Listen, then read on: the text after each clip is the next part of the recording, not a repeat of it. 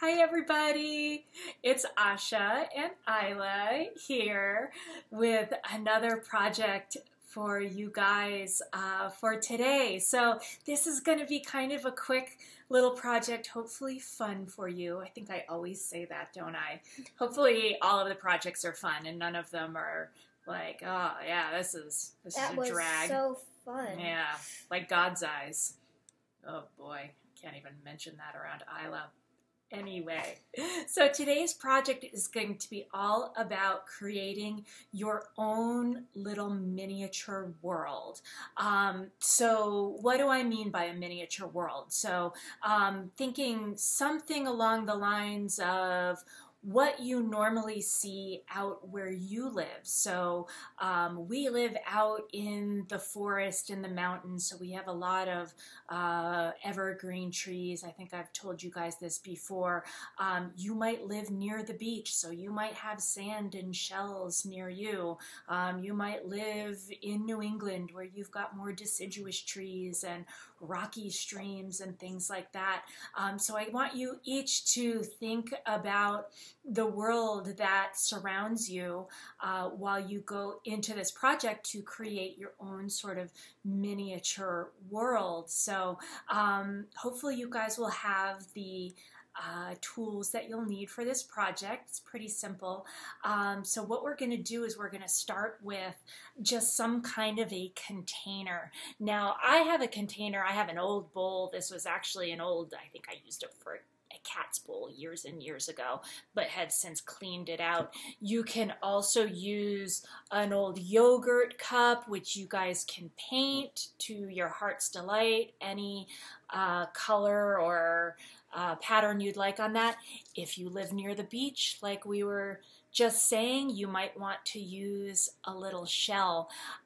So the one thing you will need to do in your container is fill it with either some dirt or some sand.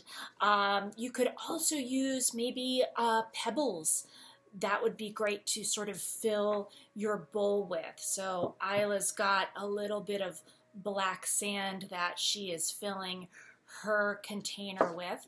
The second thing you want to do is you want to go out into your environment and find things out there that you can put in your little world. Now, are you going to bring back a gigantic boulder and try and fit it into your bowl? No, you're going to think on a small scale.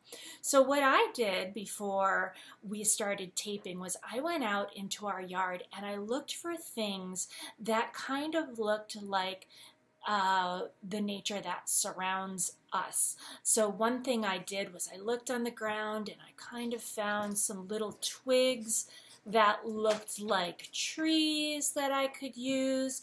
I also found some moss that I just kind of dug up with my fingernails, and we're lucky because we still have some moss around here. And then I also found a rock, and Isla's got a little seashell there. Our things were found, I think, when we took a trip to the seashore at some point.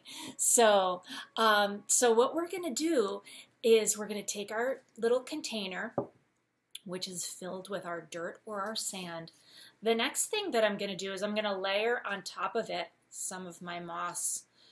Now, again, you might have something like maybe some green grass that you could layer on top. You might have some little pebbles or something like that that you could layer on top. Whatever is in your world. You know, if you live in a city, you might want to just leave it sand and maybe pack it down. It'll look more like pavement. Maybe kind of draw with your finger something that might look like a sidewalk, or something that you might see in a park that you visit when you get out of your buildings and out of your homes. So now I've got my nice moss covering my dirt there.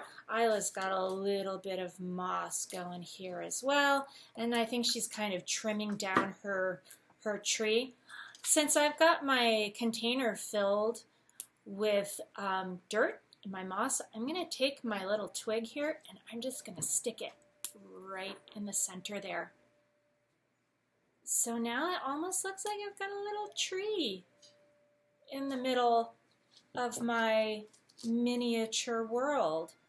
So the next thing I'm going to do is I'm going to take this little rock that I found, 'cause maybe if somebody comes along, they might want to sit on that little rock like a bench.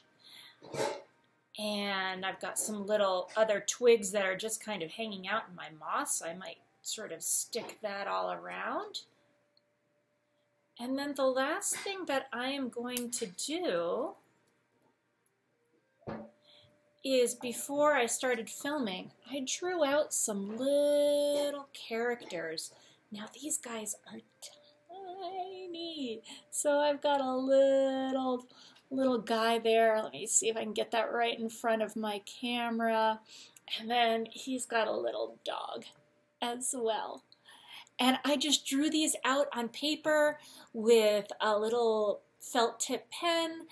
Isla's got a little snow leopard figurine that she's going to put in her little world. So what these also can be called is dioramas. A diorama is kind of like a little show box that kind of tells a story. So we're kind of telling a story with our twigs and our little characters and our rock and everything. So now, isn't it interesting that when you put these little things into your miniature world, how it kind of changes the scale of everything? All of a sudden, it kind of looks like my man is standing up against a big tree. He's waiting for it to bloom in the spring. And that's another thing that you guys can do. Since this is your world, maybe your tree is starting to sprout flowers, and you could take something like little bits of pink tissue paper or white or blue tissue paper and make little buds all around it. You might also take a little bottle cap and sink it into your world and maybe fill that up with some water, and we'll have a little swimming pond or maybe a little bowl where our dog can go in and play. But again, this is your world, and so we want you to make it however beautiful and however complicated and however fascinating and fantastical that you would like your world to be. So I think that's going to be about it for today's project. Just a short little quick project that hopefully you all can have fun with. And if you would like to send me pictures of your projects, I would love to see the worlds that you guys create. So again, Asha Murthy MacDonald Fine Art at Facebook, and be sure to subscribe so you guys can keep up on our next and our newest projects. And we will see you in the next few days with something new. All right, everybody, I hope you're staying healthy. I hope you're staying well, and we will see you soon.